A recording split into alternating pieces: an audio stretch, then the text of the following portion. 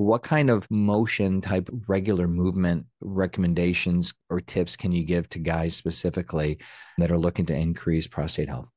I want you to notice something when you go Mm. urinate, right? So observe your urination after you sit down for a prolonged period of time. I have an elevated desk, this desk where Yeah. I raise it and I stand up. I have a treadmill under this desk, Yeah. right? So I'm good with that, right? That's important. There are times where I'm so honed in on what I'm doing, I don't want to disturb my thinking. I don't even want to press this button. And it could be 2 hours, right? Then you go urinate. Look at the force of that urination versus after movement. Everything tightens up around the pelvic area, including your prostate and including the area of the prostate called the transitional zone that Mhm. surrounds the urethra. It all time. The prostate is a smooth muscle.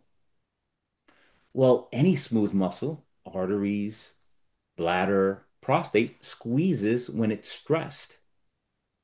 And sitting down for a prolonged period of time is stressful to the body.